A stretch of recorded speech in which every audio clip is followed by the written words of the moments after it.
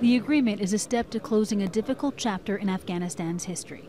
Hezb-i-Islami is considered one of the most violent Afghan groups that's been fighting since the Soviet era.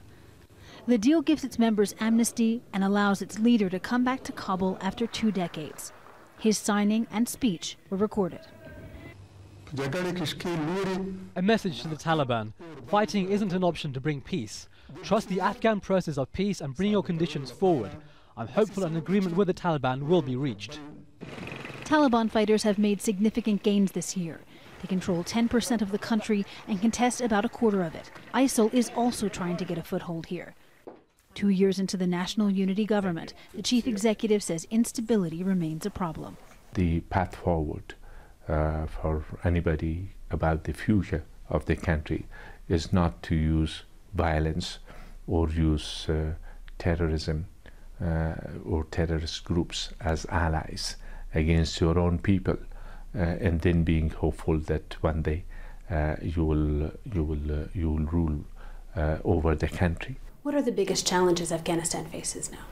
The economic situation, unemployment, poverty, all of these are challenges like every other third world countries, but in our situation, insecurity and instability has made it more complex. Poverty is widespread, especially in rural areas. The government has launched job creation programs, improved exports of Afghan fruits, and says it's working to improve access to electricity. It's also trying to build stronger ties in the region, saying Afghanistan can find peace and prosperity only if its neighbors work with it. But economically, there's still much to do. Our people will continue to have hard times in the coming years before we will be able to